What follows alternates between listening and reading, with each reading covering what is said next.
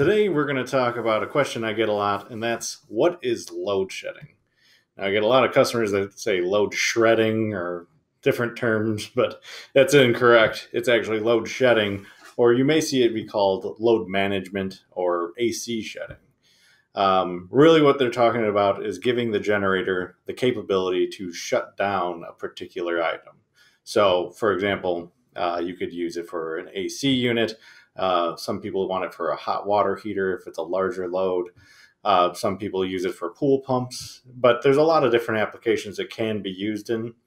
And really, the whole point of it is so that you're not overloading that generator. So it gives you the opportunity to possibly buy a smaller generator that's going to do the same job. So if I, am in a price range of maybe not wanting to go too high and, I can't do a 20 kW generator, maybe with load shedding, I could possibly do a, 12 kW or 16 or a smaller generator that might be in my price range.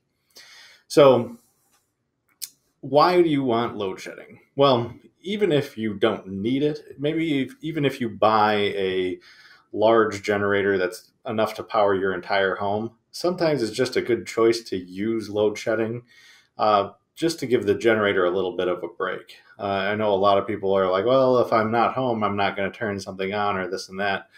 But you're also, if you're not home, you're not there to turn off the AC.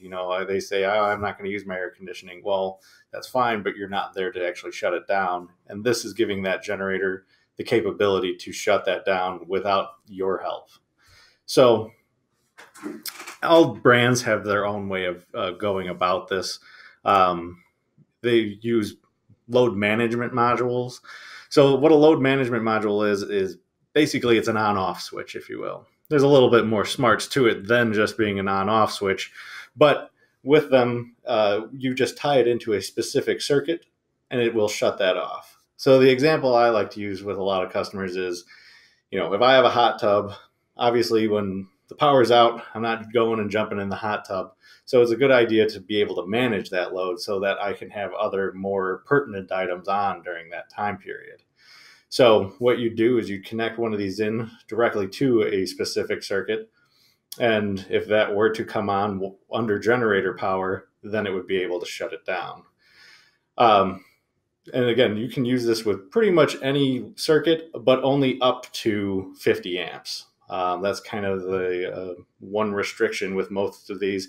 I do believe Generac is planning to come out with a 100 amp version, but that's not yet available. Another thing to look into is different brands have different ways of communicating between the module and the transfer switch, whether it's wired or wireless.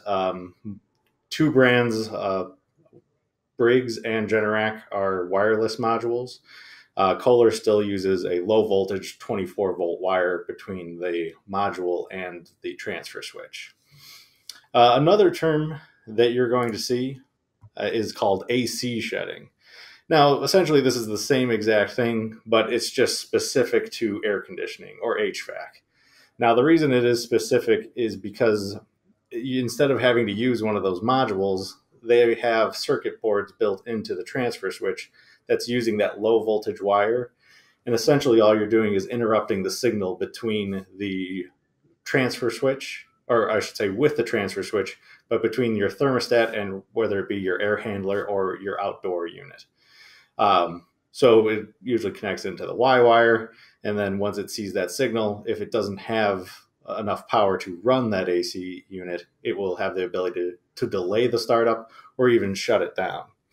One thing that is nice about the AC shedding, because you're not using a module, there's no amperage limit. So if I've got geothermal pumps or a large heat pump, you're not going to be affected if that is in the 60 or even 80 amp range for that circuit.